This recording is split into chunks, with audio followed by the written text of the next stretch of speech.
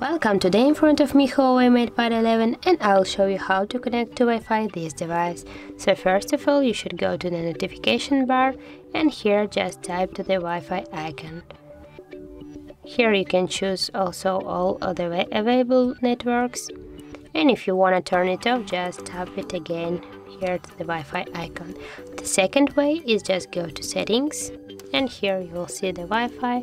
Just tap on the switcher here to turn it on, and in a few seconds you will see all the available networks.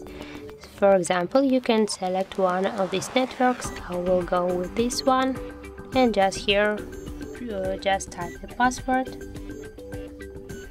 By tapping here on the eye icon you can see the password. So, and now just tap to connect. So as can you see, our device was successfully connected with this network, and that's it. If you want to turn it off, just tap here to the switcher, and that's it. So if you like this video, leave like, comment and subscribe our channel.